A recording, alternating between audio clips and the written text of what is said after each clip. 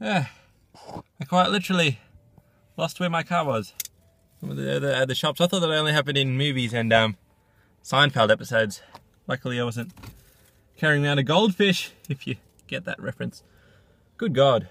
Went to the Apple store to get my iPhone fixed because it wouldn't charge. I think I complained about it earlier, whinge. You put in the cable in the phone and then you have to have it in the right spot for it to charge, and it was terrible. And then I bought a new cable and that didn't do the trick, so it turned out that was just gunk in the phone. I had to book an appointment to see the degunkifier, but they got a scalpel and got the gunk out, so I'll call that surgery. I had phone surgery. You're welcome. Yeah, it was annoying getting the appointment because I went there just like, oh yeah, I'll go in there with the receipt and they'll sort me out. Because it's Apple, oh no, you have to get an appointment to see a technician, and it's all very classified to see one of these special technicians. And yeah, they said it was going to be like tomorrow, and then when they said that, I was like, for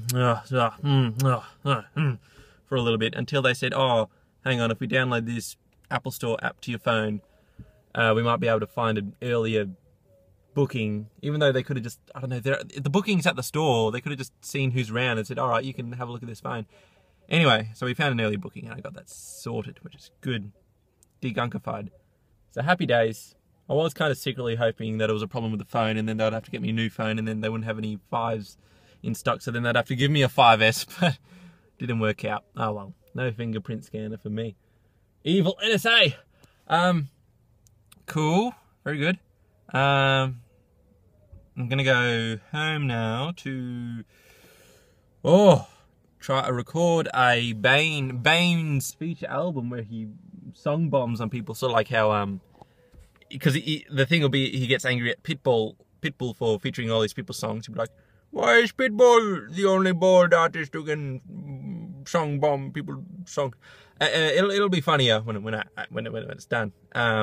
So yeah, if that turns out good, it'll be out tomorrow. Otherwise, next week. Otherwise, it turned out really crap and I won't do it at all. But it's worth a shot. Good golly gosh. Oh, it's hot now. My goodness. Wow, whinging a lot. And another thing I whinge about is there a lot of people here today. So many cars. Can you see? You can't see, but there's like so many cars and people. Like, get a job. I mean, yeah, I don't have a job, but you should get a job. Come on, people. It's busy. I want to be quiet when I go to the shops.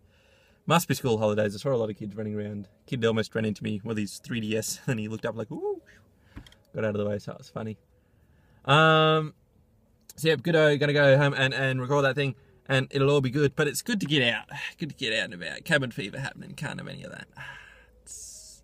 And I might not be able to go to EB Expo, which sucks because I got a media pass like last minute, but like flights cost money and stuff, and I don't have a job, so I don't have any money. So that sucks.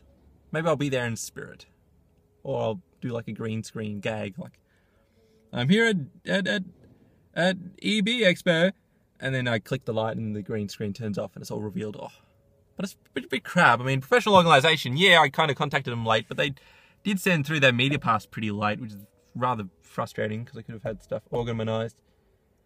Oh well. Tippity tuppity 2. See you later. Have a good day, good night, good everything. And a funky bye.